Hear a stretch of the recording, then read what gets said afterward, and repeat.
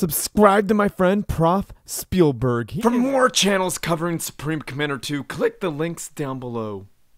Join the Supreme Commander 2 Discord server. Maybe Alpha Hex will do something awesome once we reach 1,000. Ladies and gentlemen, welcome to another Supreme Commander 2 cast. Is this the second one of the week? Yes, it is. I'm trying to keep this up, but it might be the last one for a little while because I am super busy and I have to really start focusing on the things I need to do because I have a deadline for these things. So guys, it might be a month or two, maybe 3 that I only do 1 cast per month, but I meant to say 1 cast per week. I'm sorry guys, do not be alarmed. It was a good run, right guys? So thank you guys so much. And for that guys, subscribe to this channel. A lot of you guys are watching and haven't subbed, but you're watching. Come on, hit that subscribe button, ring that bell, and be notified of my latest videos. That would mean a lot to me and help me out a whole lot. And it's free. Free for you, free for me, helps me out. So let's get this rolling. We haven't had a 4v4 here in a very long time, but today I decided to do it. And let's introduce the teams. We got Team 1. Well, I need to get a new mouse, I think, because I'm really starting to go over the thing, and you can see that my circles are not smooth at all, but I'm moving in a smooth circular pattern. I think I need to get a new mouse. Or a new mouse pad. Maybe this mouse pad's worn out. So anyhow, Team 1 is over here toward the south, over the left-hand screen, and Team 2 is over the right-hand side of the screen to the north. So, yeah, here we go. I'm going to introduce the players. Let's see who we got here. We got Maugan Raw spawning in as the green or baby puke green or whatever you want to call them. Let's say green. Maugan Raw spawning in as the light green UEF commander, dropping down a research station and then a sea factory, aka a naval factory. Very nice. And let's see who the air player is, guys. We got air right here for new players right here in the center. We got point, who is land, and we got the naval players right over here and over here. Sometimes this spot, since that lip is sometimes hard to get a land factory, could be double air if you want to do that. So that is just this. These guys are pros, so they know what they're doing. So in the air spot, we got Fortuna spawning in as the green UEF commander, dropping down a double air factory opener and doubling up with. He probably should be doing the commander trick, or at least having one on each side, because that's the most efficient. Like right here, he's getting diminishing returns. Should have one on each builder you add to a factory loses its effectiveness, right? So just to let you guys know that. So we got Osmos spawning in as the purple Aeon commander, dropping down a research station and an air factory, then getting a second air factory. Very well done right there. And then we got Elegant Psycho spawning in as the red Aeon commander, dropping down a land factory and a double research station opener. Very interesting. He could really get overrun very quickly. And let's see who we got here. We got A.C.A.B spawning in as the... Let's try that again. We got A.C.A.B spawning in as the brown UEF commander, dropping down a secret air factory. He's got a land and just kidding, a sea factory, a naval factory, a research station, and a secret air factory. He's pushing up with these mastodons, gonna do some damage. And ooh, we got some scouts going on here. We see what's going on. We see what's happening. We got, who is this? Colin Niles 10. Colin Niles 10 spawning in as the white UEF commander, dropping down an double air factory opener and a research station. And then we got some tricky dude over here who ran away. He put his mass extractors. He's getting a whole bunch of stuff. He's trying to hide it, but it didn't hide very well because it got scouted by Fortuna. Who is he? We got a guy named UEF. I don't know who that is. UEF spawning in as the blue. Okay, that's funny. I was going to say UEF commander. Spawning in as the blue Aeon commander. UEF, okay, let's try that again. UEF spawning in as the blue Aeon commander, dropping down a whole bunch of research stations, probably going to teleport in and do some damage. Let's introduce the last player, though. We got the Protector spawning as the teal Aeon commander, dropping down a triple land factory opener. He's probably got 2 and they get that 3rd one. I'm going to go down here and check out what's happening because I know this guy is going to do some work. And we got these Mastodons uncontested, doing some damage here. Elegant Psycho is repairing. Lost the Mass Extractor. You don't want that to have happened at all. We got some air units here. The Protector, no, that's not the Protector. Colin Niles is all by himself in air. That's gonna not end very well for him. We got these Mastodons taking out these core Mass Extractors over here. Uncontested Mastodons, going to do a whole lot of damage. And I think what happened with UEF is that he picked random and he got Aeon. Definitely want to go naval here. Doesn't really have anything to stop this. This is what happens when you have nothing to stop the spread of the Mastodons. Really, honestly, Maugan Ra doesn't need to keep building Mastodons. If he built like this many and just stopped, he would have this area on lock, causing a whole bunch of damage. Probably could stop doing this and switch into air. Really help his team out. Now, yeah, these Mastodons are going to get wrecked. Yeah, they got decent AA. Really good to help out, but probably gonna die. I got my eye on you, UEF. He's got training on his ACU. Nice try. That's pretty funny. They know where he is. They know exactly where he is. But, Elegant Psycho is ground firing. Can't hit the ACU unless he's got the torpedo upgrade. Yeah, they're trying to ground fire on him, but those do not penetrate unless... Yeah, they're not doing any damage. Hitting him right in the face. Don't have any way of damaging him unless you have torpedoes. So let's do a real quick check on what's going on here. So it looks like A.C.A.B switched to air, which was the right thing to do because Colin Niles was really outnumbered in the air game. I like that he built one factory and saw that there was nothing there, stopped it, did some damage here with his Mastodons and said, I'm out. Now, a bunch of anti-air being built for the Protector. So not a bad idea. Because I don't think they have air. I think purple Osmos is really winning air quite well, and so is Fortuna. Yeah, UEF and Aeon. Oh, that's a nasty combination. And then we got Maugan Ra spawning out. Oh, he got battleships. He's really going to he's going to be able to reach in there and smack them really hard, and that's going to suck really bad for them. But good job there, Maugan Ra. Good thinking. And then what is Elegant Psycho up to? He's just got a whole bunch of units. Definitely the right thing to do there. So UEF is able to take damage now, but he is over here. He has rogue nanites now. I'm gonna keep an eye on him because he's gonna do some stuff. And what I mean by stuff, he's gonna mess stuff up really bad. Now this is pretty good here. These units shoot away these Mastodons, maybe? I don't know. But they're getting bombed. There's not enough units to take out these Mastodons. Yeah, a bunch of anti-air. Is there enough air units? No, I think Team 2 is down on air there.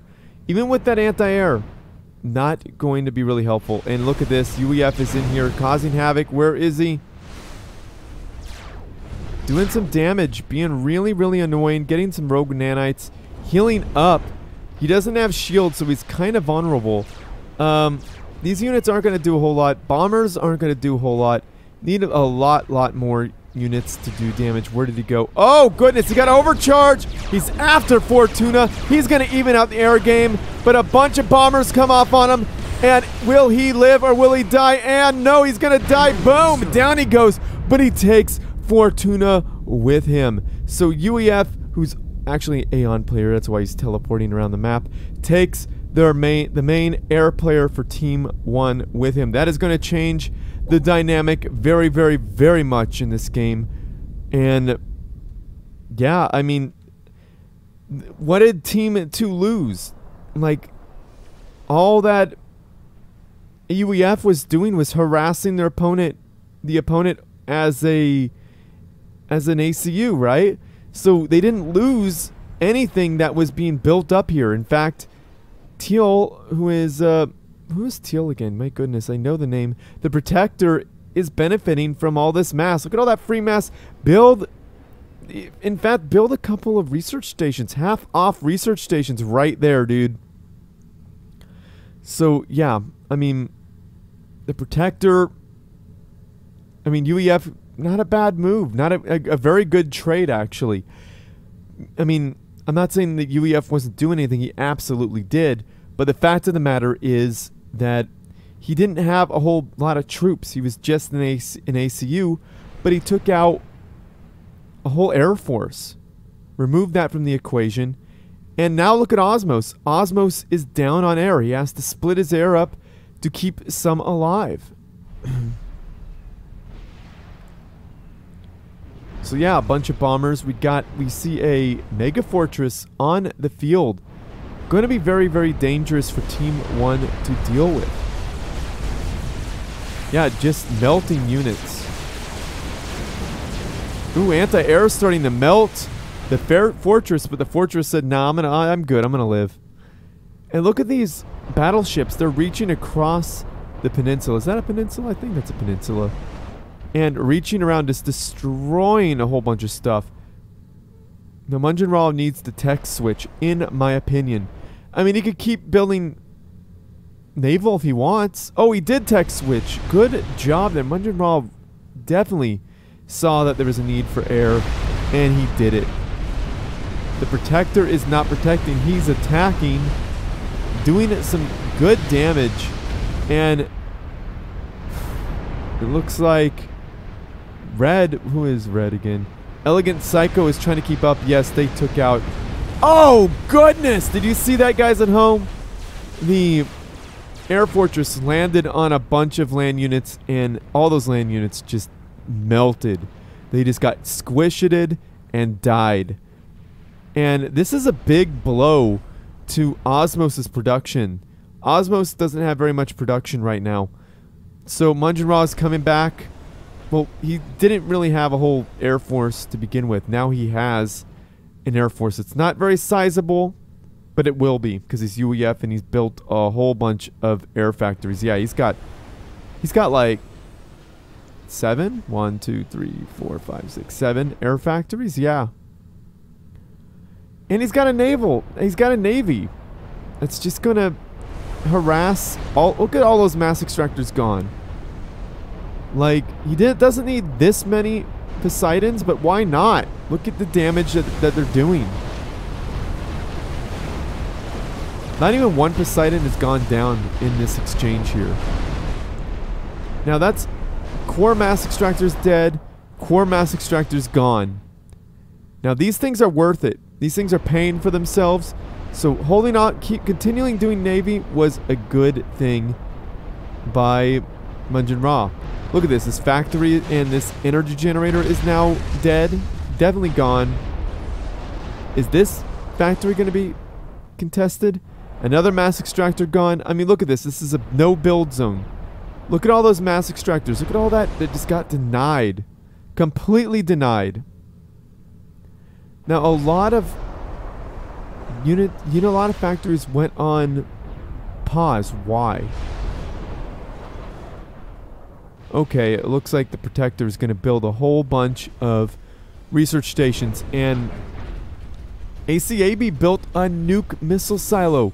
So that could really turn the game around, especially if he nukes this army here. If he is able to guess where this army is going, take it out. That's really all they got. And this little air force here. Okay, that's quite a sizable air force, actually.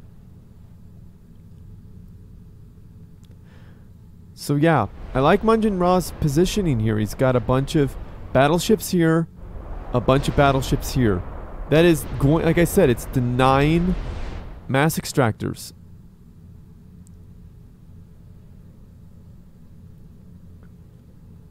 Okay, Mungin Ra is scouting. That is the right thing to do. Very good job there. Yeah, he's going to find that nuke, isn't he? Nope. He's going to see what his opponent has. Now, Elegant Psycho is pushing in. Is he going to take this stuff out? I think that is going to be the easiest thing for him to do. He's backed by Osmos and Mungin Ra's Air Force, so he's going to be A-okay.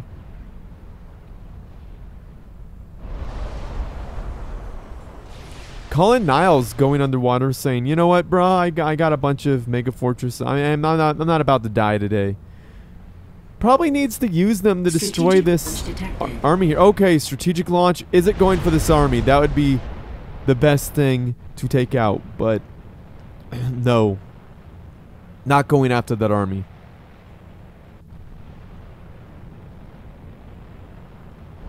Okay, getting some pull and smash. Okay, going after Osmos's production now. That was a good hit. That took out 1, 2, 3, 4, 5 factories and all the core mass extractors plus some energy generators. Yeah, that was a good hit. Now this is going to really reduce the production of these Weedu boats. These Weedu boats are going to have a very, very hard time surviving. Well, they're going to survive, don't get me wrong. Once they die, is that they're not going to reinforce quite as quick. But I know Osmos is rebuilding, so they will eventually reinforce. I like that teleport by the Protector. Got into Elegant Psycho's face, putting damage on them, trying to prevent the anti-air. Osmos is still winning air, is he? Yeah. Osmos and Mungin Ra won air. I think this is a big, big, big problem for Team 2. Team 2 had... Yeah, this might be it. Yeah, all these Aeon... Yeah, A.C.A.B. I think control A.C.A.B. And I think it's just about a matter of time before... Oh, nope, nope. The Protector got bombed oblivion, and I think Colin Niles control A.C.A.B.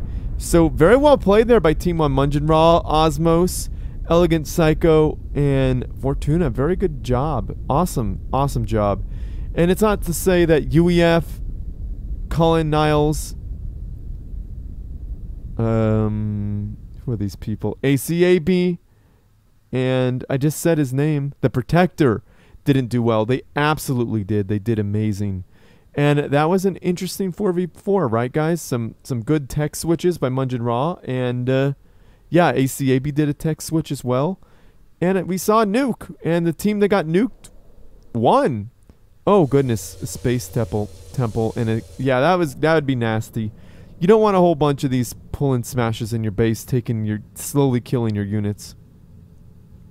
And we saw air go back and forth between hands. So that was a really, really cool match. So guys, here are the winners. Where is Elegant Psycho? Where's that ACU at? Oh goodness, I don't know where he is. Where is he? There he is. There's Elegant Psycho. And where's Mungin Ra at? There he is. And there is Mungin Ra. Hey Mungin Ra, thank you so much for sending me the replay. That was awesome of you. Awesome, awesome job. Very good game. I hope those at home enjoyed it. So any of you guys like this video, subscribe to my channel, favorite it because it helps me out, and send your good replays to stillspeaks@gmail.com just like Mungin Ra did. Or join the Supreme Commander 2 Discord server and find me there and direct message me. Or you could even put a replay up on the channel on the Supreme Commander 2 Discord server where it says hashtag replays for Steel Speaks, and at me at that so I know you did that. So yeah, I think that's enough of that. Comment down below. Man, I'm stumbling over my words. I've been doing that the last 2 weeks. I apologize. I'm going to try and get more sleep and try to be a little more alert here. I need to do that. I really do. So anyhow, comment down below. Say something nice about the players, about the match, because it was a good match. And say something positive because 2020 has been pretty crappy. So let's make it better. It's up to us to make it better because this is what we have control over, right guys? So let's do it. So where am I in all of this? yeah, if you like what I do and you want to support this channel, I have a Patreon page. Click the link down below to get involved with that. Click the link down below to get involved with that. That's what I meant to have said.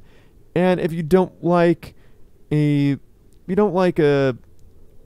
monthly subscription, you could also click the links down below and spend $1 on one of my band's songs. That would really mean the world to me. Again, you're not obligated to do anything, but if you want to pay me, you can. So where am I in all this? Yeah, I think I'm at that time. Share with your friends, family, and foes, because they need something interesting to watch as well. And as always, everyone, GG.